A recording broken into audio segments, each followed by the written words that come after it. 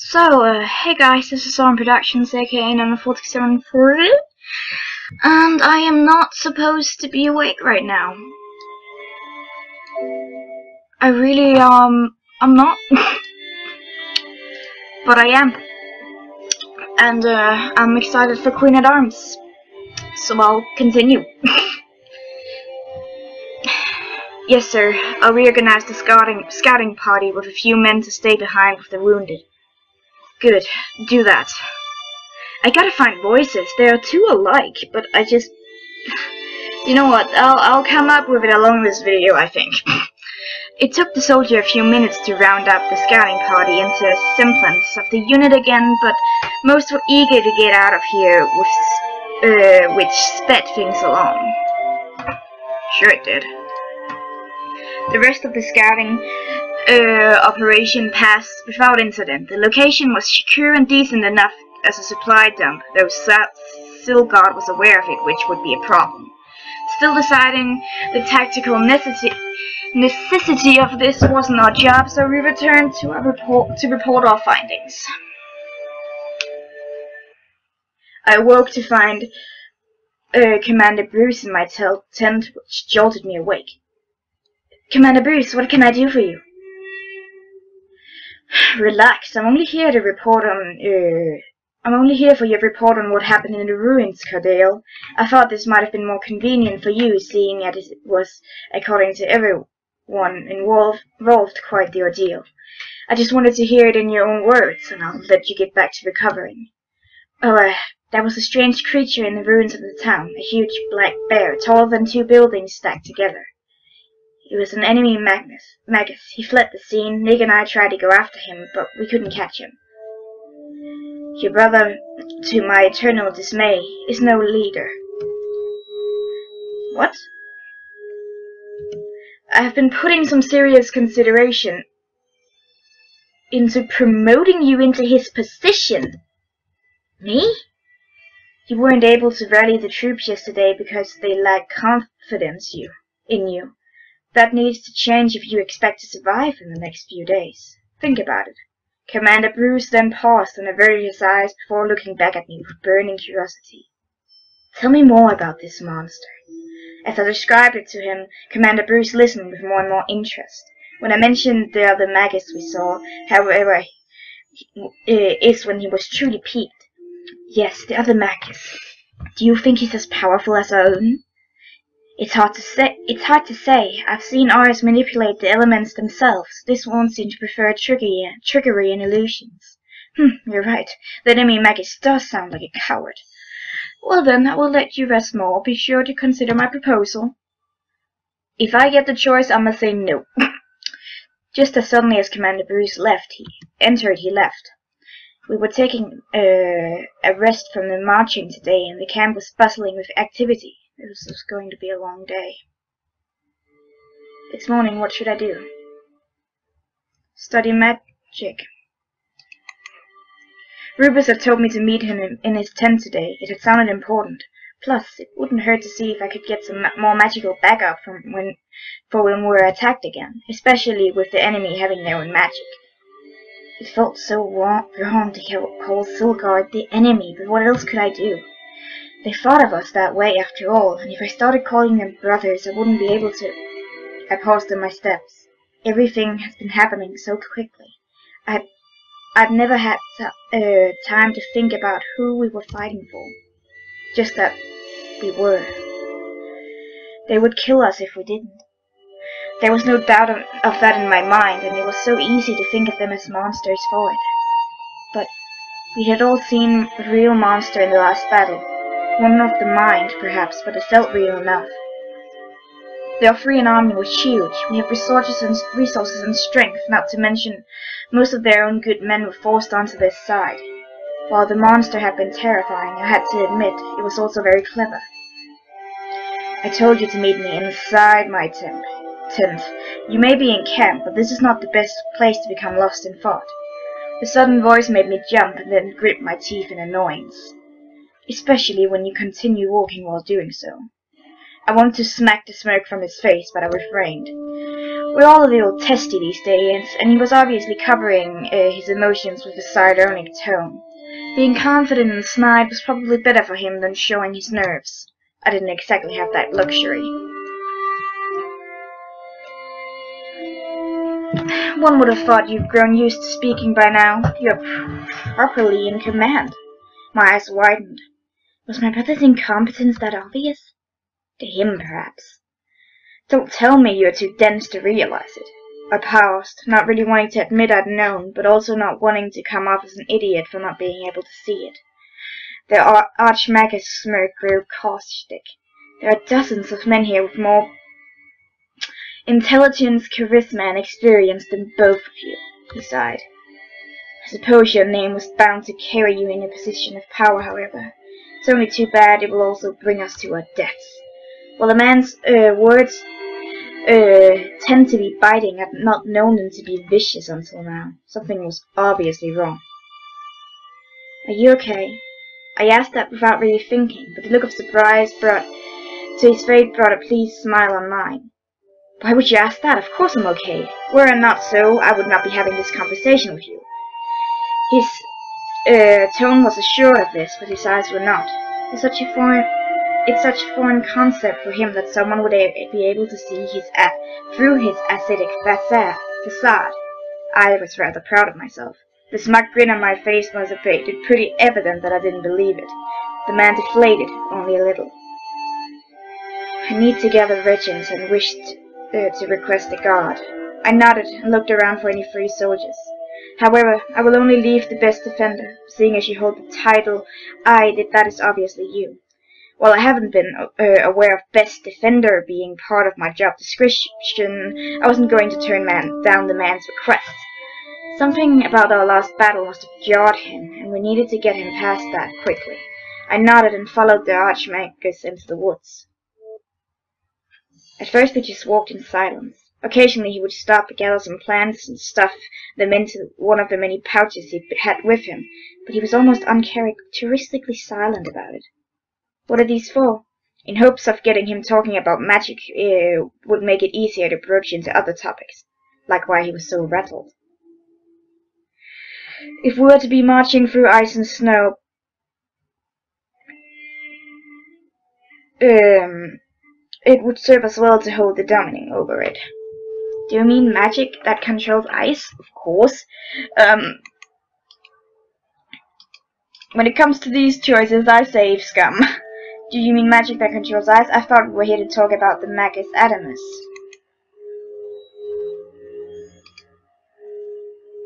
Okay. Do you mean... I don't want to sound stupid.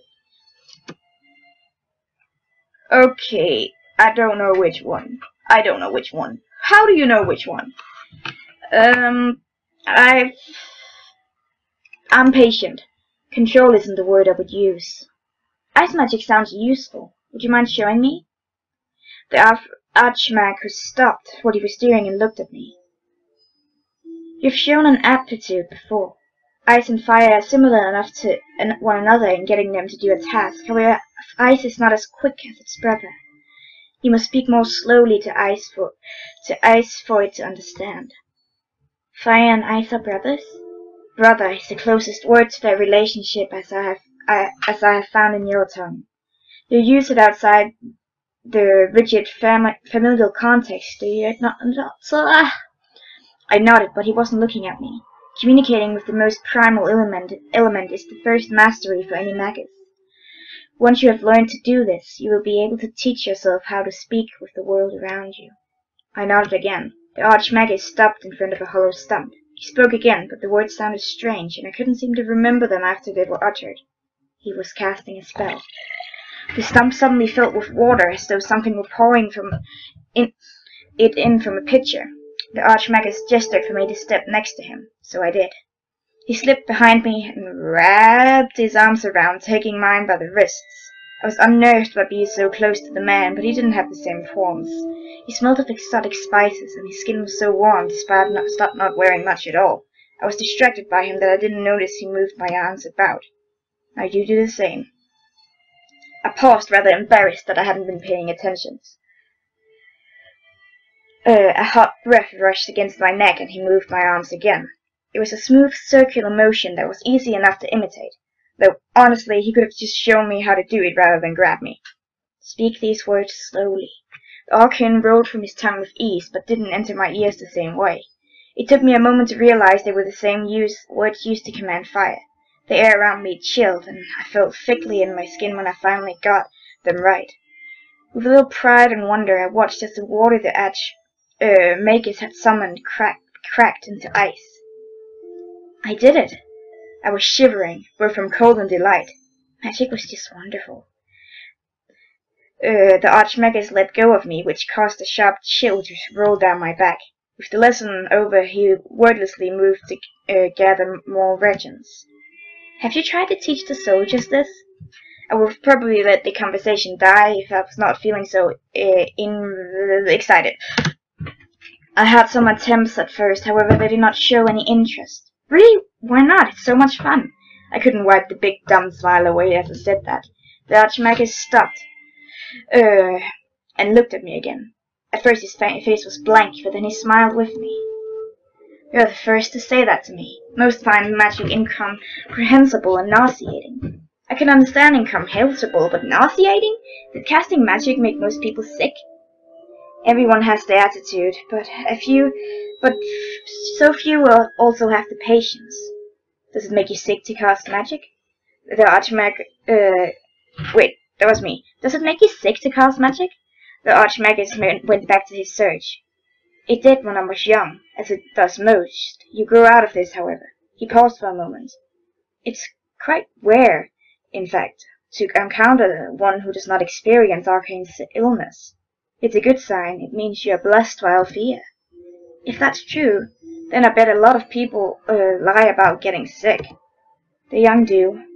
The Archmagus laughed. But you can always see otherwise on their faces. I guess you would. Children aren't that good at hiding their feelings. They are not now. I never thought I'd been having such a casual conversation with the Archmagus. Maybe you should start calling him Rubus. Now was probably a good time to ask what was wrong. Are you really okay? The Archmagus stopped again, but this time he sighed and muttered some arcane words and sat down. The air caught him like a chair. I suppose knowing this will only help you in your strategies. He reclined a little and sat his head onto his hand. The Magus that attacked you, his name is Adamus. We apprenticed together. Okay, so they did look alike, but I don't think that's anything about. Oh, no, why did I save over that? Oh, well. I think that. Yes, Alex, that's right. We all know each other. He sighed again. Let's just see. You were an apprentice once? We were all young once. I'm just having a hard time in mentioning it. Rubus chuckled softly. Okay, this is the good one. You know, Alex, you could be my apprentice. He sighed again. Adamus will likely take deep delight in attacking us now that he knows I'm with you. He didn't leave on the best terms, I take it. I did not leave. He was the one that abandoned us. While the anger wasn't evident in his tired tone, it did flare up in his nostrils. Us, our master and myself. Oh, I see. Knowing that there was some bad blood between the two was useful, but I didn't really want to push the story that he obviously didn't want to tell. Interesting. I'm sorry, this isn't really my business. No, it isn't. However, I suppose I should be remiss for not speaking of it to you. You are, after all, responsible to keeping us alive. The Archmagus pressed his feet on the ground and started walking again. I decided it would be better just to continue on in silence. The Archmagus seemed to agree. Alex, I'm going to ask something of you. Yes? Do you think I'm being too emotional? I recall a few times when I have opened up on this in the past, have said I am behaving bullheaded by not talking this out, as they put it. I had a feeling he was indeed not used to talking it out. I feel it is unnecessary, as well as I know well what happened and there is nothing to discuss. But some say maybe Adamus and I should try to discuss it.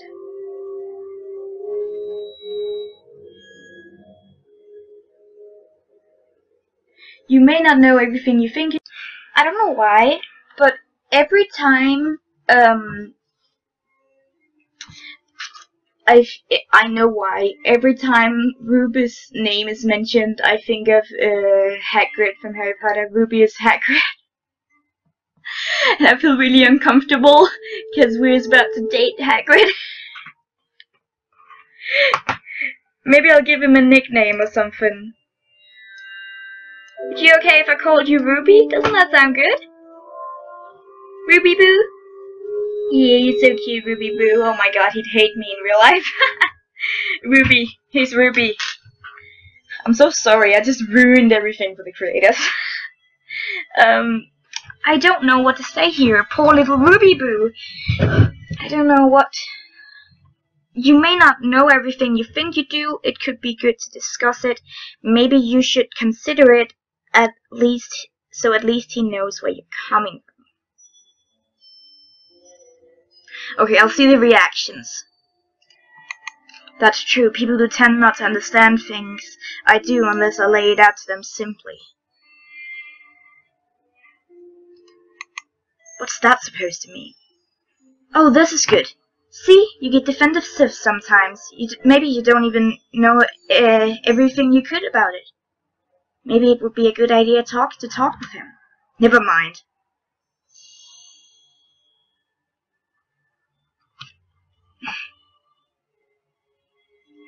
So, do I give him what's true or what he wants to hear?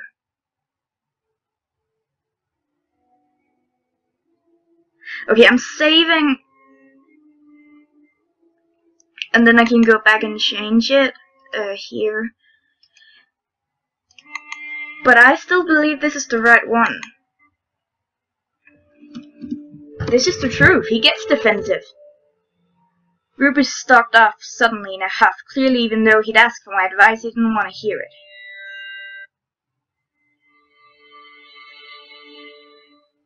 Let's speak with the soldiers to raise their morale. If recent events had shown me anything, it's that the morale of the troops was absolutely essential to keep high. Not to mention their trust in their leader, which was incredibly lacking right now. I considered fetching Nick and having him check on the troops with me, but in his sour mood would probably prevent any kind of cheering up. Plus, I was the one giving orders, so really, as long as they thought they were from Nick, it should be fine. These men were already chatting by the campfire when I arrived. Are we already taking your brother's place? Can't we just be like, no, I actually don't want to do that, you weirdo? No? Okay. Okay then. I kinda don't want the responsibility, but okay then. I said I would do it. That's right, actually, I did say I would do it in a previous episode. That's because that big commander dude can't do shit for himself. Alright, can you imagine all that meat though, just going to waste out there? It's not really going to waste, I mean they're still using it. What with still being alive? You know what I miss? My wife's elk stew. Man, I kinda wish that scout hadn't said anything about the herd of elk. Now I'm getting hungry.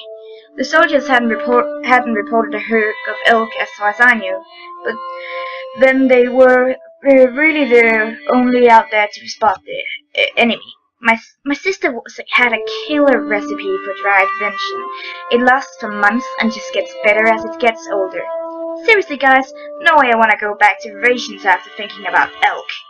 Bet that hardtack wouldn't be so bad soaked in venison broth. Honest right, we should just go and we're just going to make ourselves miserable. How far out is it? The men, having not noticed I was there this whole time, jerked towards me in surprise. I could hail, not too far, I don't think. It was the last scout patrol that mentioned it. They probably moved by now. The last scout patrol was pretty close to camp. I bet we could track the herd with a small enough group of men. Did it say there's a lot of them? Yes, loads, the most you'd ever seen. Perfect. Let's grab a couple of masked men, get bows for everyone, and see if we can't find them. The soldiers were surprised at first, but then they grew excited. Yes, sir! They scrambled to their feet, and we had a cluster of men putting in no time at all. The hunt was exhilarating. It's been long since I'd gone with one, almost forgotten how fun and serene they could be. While no one forgot there was an enemy out there, the biggest focus went on finding those elks. Thankfully, the scout that had spotted them in the first place had just finished his shift and was more than happy to take the route back to the place. The elk were, of course, not still there, but our scout was a talented tracker as well. We managed to find them long before we had to worry about nightfall. Seeing as we couldn't really mask or scent, we had to be careful about approaching the elk. Luckily, there were enough of us skilled at being silent and staying upwind not to spook them before we could get the first shots fired. We managed to take down a decent chunk of the herd before they scattered too far for us to continue after them. The men was absolutely joyful when we gathered the kills and dragged them back to camp. Not an easy task, given how heavy elks we'd taken down had been. The rest of the men were more than happy to see the hunting party come back with an elk in town. The meat would be evenly distributed amongst the rations. It was a shame we wouldn't be able to probably tan the hides, but the horns could be useful to the clerics at any rate. All in all, it was a very successful attempt at getting up the morale, and I felt pretty proud of myself. Now if I could just keep it through with the hardships to come. Oh wow, I can do everything. Can I like literally do everything here? Okay, I think it was morning, then it was, yeah, I guess it's, this is what, I do a lot with my day. That's pretty cool. I feel Nick is gonna be real sad. So Nick's moods have been gradually plummeting since his promotion. While it wasn't too difficult to understand why, I couldn't help but wonder how I was going to cheer him up about it. His go-to solution had been drinking, but he couldn't exactly do a lot of that right now. So, now that not that I would have wanted him to, I didn't like seeing my brother drown himself so often. He was in the commander's tent with the men, which made him a little difficult to find. It should have been less of a surprise to find him in the metal kill tent with the prelate. It was strange, however, to see him sitting at a table with an open bottle of wine and 2 empty cups. Not that I hadn't been expecting my brother to be drinking, but because he seemed to be doing it with the prelate.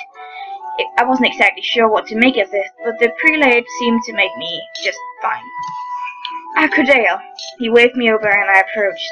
Have a drink with us, would we? Would you? He really shouldn't. I believe your brother can decide that for himself. After all, you were just worried that you may be worrying him, correct? Actually, I think I have other duties I need to go to. Thanks for the drink, Lucius. I do believe I still outrank you, Assistant Commander. Commander? Oh, right. Sorry, Prelate. Well, run along if you must. Your brother can accompany me instead. The prelate looked at me expectantly, like waiting for my reply. Sure, stay with prelate. There's probably no harm in staying with the prelate. He seemed to do a good job of cheering up my brother than I could have. Yes, well. Nick hurried out and quickly, and the prelate gestured for me to sit in his stead, so I did. The seat was still warm, which made me a little uncomfortable. You look disquieted. Don't feel like you need to stay just because I beckoned. It was not an order. I don't mind, prelate. Oh, good. The prelate then poured himself and I more wine. Are you adjusting well? I held up the filled cup under my nose and made a face at the scent. I thought it was wine, but it smelled more like soured root soup. Oh yes, I should have warned you. This is wine from my home. They make it with local roots and such. It's quite awful. I use it as an emergency disinfectant. I only drank it today because Nicholas appeared to be in dire need of soothing. The prelate laughed. Don't feel like that you have to drink it. I can tell that you're doing well getting used to all this. Most men your age do. It's a resilient age. What, would it be 13, 15? 18. The prelate laughed again, as though he thought I was joking. No, really. Really? Your voice hasn't even dropped yet. It did. This is as low as it got. It was a lie, but I was used to saying it. You should have that looked into. You may have severe imbalance of hormones. I nodded. Maybe I should have lied about my age too. But then I was the son of the famous Sir Thomas Cordale. People could easily double-check on the age thing with right resources. The prelate would have obviously have those. I suppose I shouldn't say much. I'm also quite girlish. The long hair does not help much, but I like it long. It makes my face look slender. That it does. I'm glad you see it. Long hair is awesome. Like, all my friends and my family and, like, pretty much everybody I know is, like, long hair, and Anna, what is up with it? I'm just like, it's so, like, of course, it's about the way the head is shaped, and, but most of the time, it's just really cool to men, I think. I think it's pretty fucking attractive. Anyway, I nodded again. Dealing with a chatty prelate was something I was not prepared for. Also, it keeps the fading look of it. The prelate then leaned in to tell me a secret, so I leaned in closer to hear it. The hair is what got me promoted to prelate, you know. What? The prelate leaned back. It's true, they say my skill, but it's a lie. They don't promote men to my position, you know. It's because my hair looks like the Althea. If she even looked like this, that is, did you know there are dozens of different descriptions of Althea? Not that the differences from different churches around the world, but also in our own church. The older books you find that illustrate her, the more she changes. Really? I didn't know that. It's very inconsistent, but you don't want to hear me complain about faith. You're wondering about my hair, correct? It's hard to tell when I have it up, but you saw it down the ball. You know where it looks strange. I honestly haven't considered it that much. It isn't that difficult to color hair these days. It is true, but I've not colored it at all. My hair is this way because of magic. That was interesting. It actually caught me off guard. Excuse me? When you use a lot of magic, it fades your hair for some reason. I asked Rubus about it, and he rambled on something about life energy and the shock changing hair color if you do it incorrectly. Of course, I was only doing it the way the church teaches you. I doubt they know they're doing it wrong. Anyway, the color began to return as I started doing less and less magic over the years. Divinely healing others is fine, but it made me incredibly ill. Arcane sickness, Rubus told me. Anyway, I stopped doing it when I no longer had to, and my original hair color began to grow back. It used to be much longer, but it broke off when it was almost white. Such a shame, really. I thought about cutting it short into a nice style, but but to make it look like this again, I would need to start doing more magic, which does not appeal to me. Did I mention it got me promoted? Yes. They haven't said so, but I'm sure that they did. They don't promote men to my position, not usually. God, prelates of Althea are meant to personify the goddess herself. Apparently, according to most of the women in the clergy, having a penis precludes you from having whisperdom required for the position. It was a novelty. I looked like Althea, and my family is nobility, so they pulled some strings as well. Everyone in my family has a title, you know. They collect them like rare coins or cats. I don't feel like I didn't earn the position, really. I just know I wouldn't have gotten it if I didn't look the way I do. Isn't that upsetting? Wouldn't wisdom dictate that all people can share the world of Althea? Your body parts nor your gender should have nothing to do with it at all. It's your patience and intelligence and willingness to maintain a clean soul. He's very passionate about this. Also slightly drunk, I think. I nodded again. See, you agree with me. Anyone I say this to who's not in the clergy world would agree with me. But then this sort of discrimination is just one of the many issues I take with my own church. He took a slight pause. Am I boring you, Cordell? You look bored. No, prelate. I'm just overwhelmed a little. This is an awful lot to take in at once. Really? I don't think it's boring at all. Actually, I think it's very interesting. I suppose it is. I apologize. I forget that not everyone is trained to listen to problems.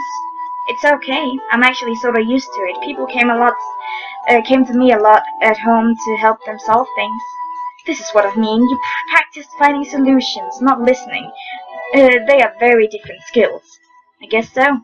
Well, I won't detain you longer. You likely have things to do as it's growing late. I nodded and got up. Thank you for listening to me. You're welcome. I offered the prelate a smile, which was returned, but it was the same smile he had since I've met him.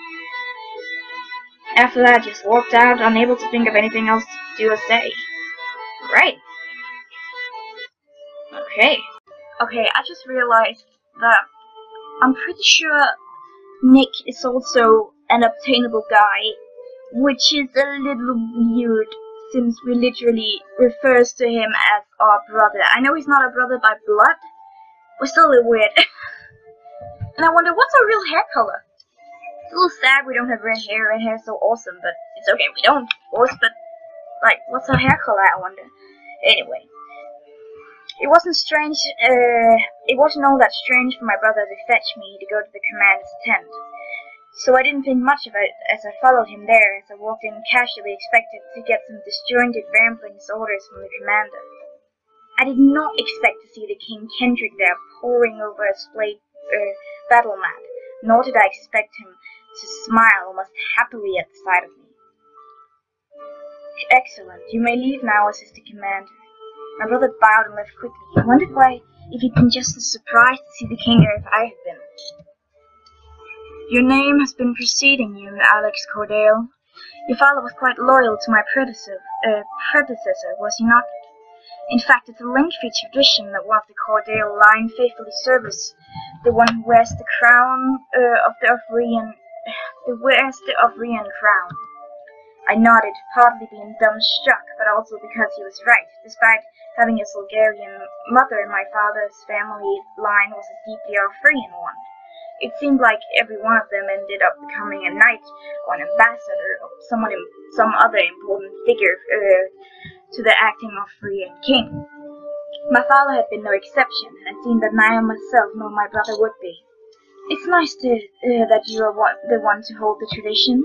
I slowly nodded. All the progress I've been making in being more vocal was shattered by the strength of this man's charisma. It was very easy to see how he managed to get King Farman's crown, even though he had only loosely related to the man.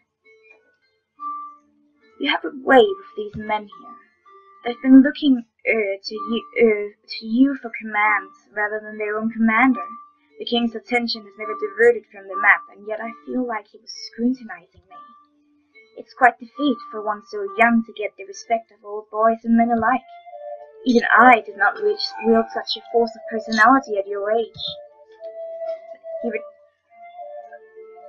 Excuse me. He then turned to face me, and my heart grew cold. It was the man's eyes. There was something about that deeply unnerved me.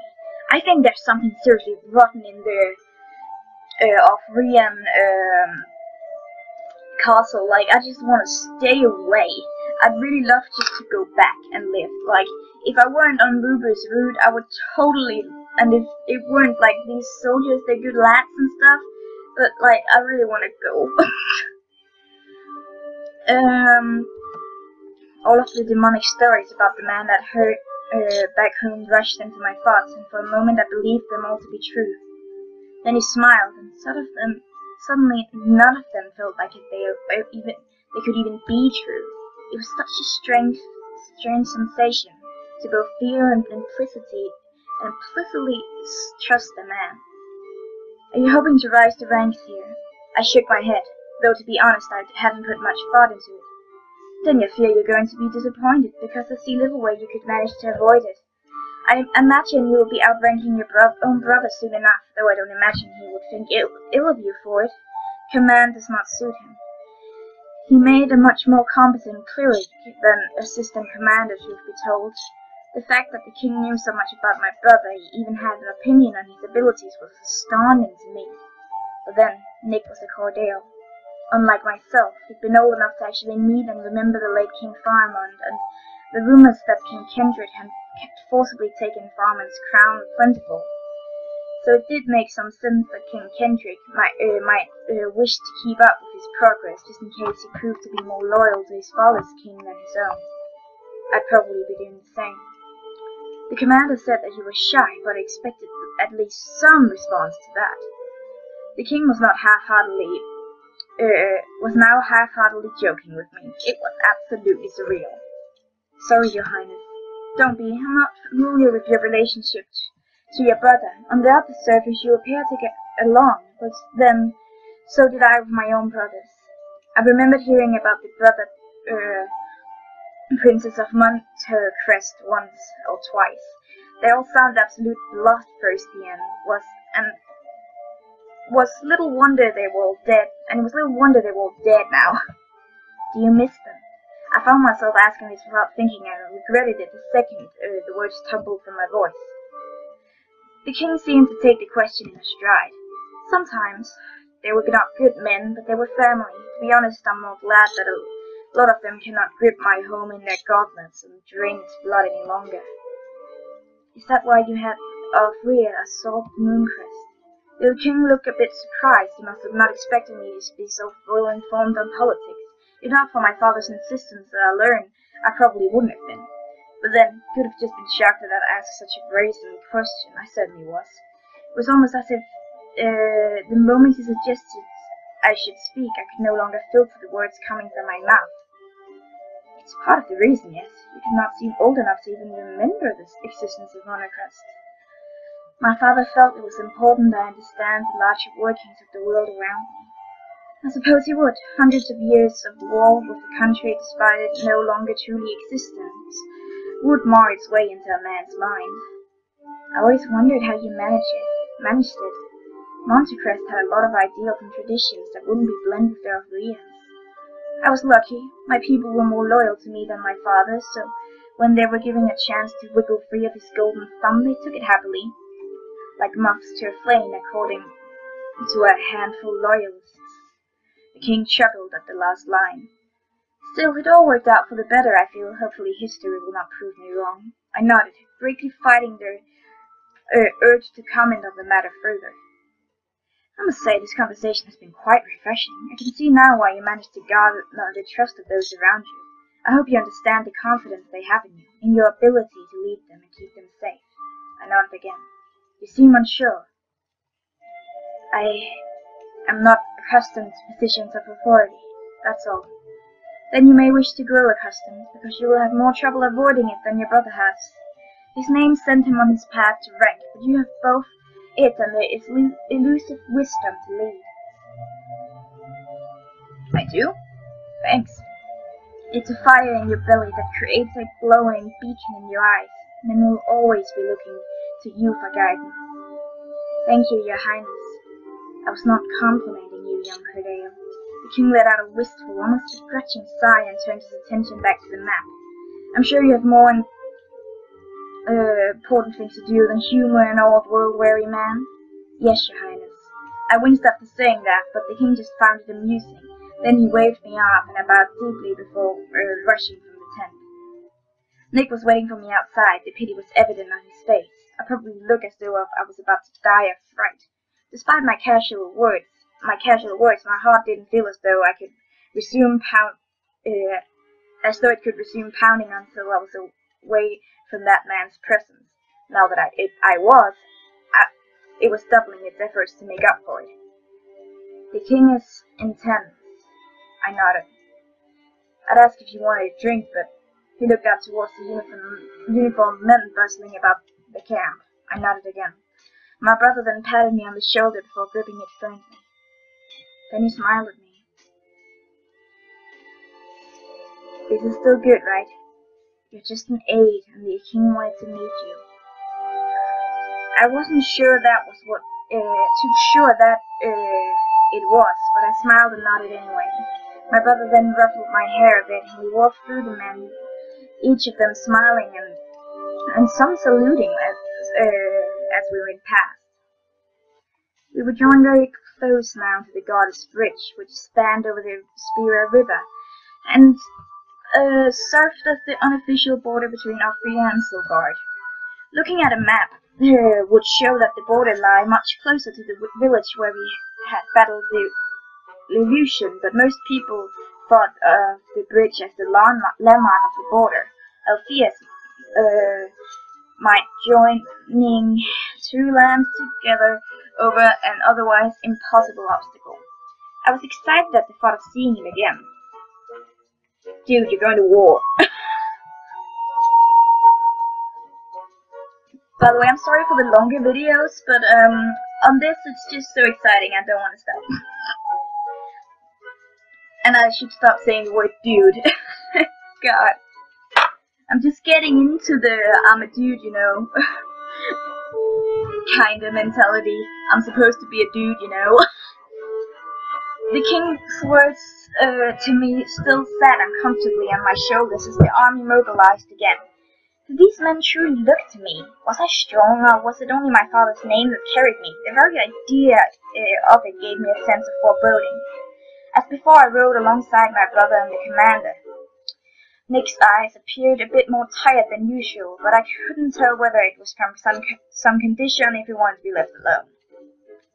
Hey Nick. Huh? His voice was off-puttingly dull, and he squinted as though he could not see me properly. He removed and cleaned his glasses, then continued riding ahead. He didn't seem to be in a very talkative mood. I needed something to distract myself from the thought of responsibility, but I didn't fancy speaking with Commander Bruce. I looked around. The prince, as usual, was weaving around through various parts of the army, chattering with troops and looking over their ranks. He seemed to be busy. Unlike the usual, prelate was walking separately from his subordinates and was speaking with no one. He appeared troubled. The Magus was talking to James again. Any interaction between the two of them had gone poorly enough thus far that I wasn't sure I wished to get involved. You're calling him Rubus now. Good.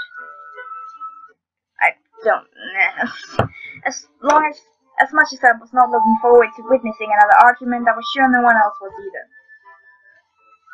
Though I was still doubtful of the king's impression of me, I felt as though I should live up to at least some expectation and take charge where there was conflict.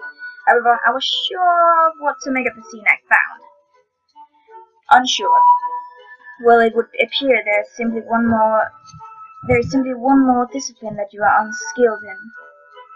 Hey, I know what I'm doing. I'm doing everything right. It would seem that it's erroneous. Don't you start that again. Please don't, I can't pronounce it. It's like, I love you, Rubus and all, and you're like really lovely and stuff, but holy shit, I can't take those words. For some reason, James was holding a badly wilted potted plant and gesturing to Rubus. It was a strange image that was made almost comical by the difference in size between them. Look, I was just asking for some advice here. I'm coming to you for help. Why don't you let that stroke your ego a bit and tell me what to do? I honestly do not comprehend what it is you expect me to do. Your foolish venture has failed and there's no salvaging it. Like how you don't? You seem to know what everyone's thinking before we even think about it. You know what I'm asking and you know how to help me. If you intend to petition someone's help, you must be prepared to ask for it probably. James huffed and chewed on his lips, while Rubus just waited, looking smug. This was going to escalate very soon. I needed to do something. Fuck no, I'm stepping in. There. You two shouldn't be arguing in front of the troops. They both turned to look at me. Alright, Cordell, thank you. I hope you'll persuade this nuisance to stop accosting me. So what? Now I'm attacking you just by talking to you? I didn't know you were so damn sensitive, Rubus. That would be Archimagus to you. Stop it, both of you. What is this all about, James? All I want to do is to ask him for some advice, but apparently that's a huge insult in his culture. Even your insults are blunt and crude, mechanist. It's no surprise you aren't cut for something as delicate as horticulture. James looked like he was ready to smash the pot into Rubus' face. I'm not sure if I would have blamed him, but it would have looked good to the other soldiers. I placed my hand on James' shoulder. James, just ask him what you want to ask. We don't need to make a scene out of it. He looked ready to argue this, but he had the sense not to lash out at me. All I want for him is to show me how to use magic to fix my plant. Rubus clicked his tongue. Magic's not something to be used so frivolously. It's not a toy nor a cheat to be used whenever you fail. Bullshit, I think you magic for dumb stuff all the time. You just show it off. Rubus looked briefly stunned, but composed himself swiftly. Using magic as an inconvenience to expedite my pursuits is far from showing off. Oh god, I have to end the episode here. I'll see you in the next one. Bye.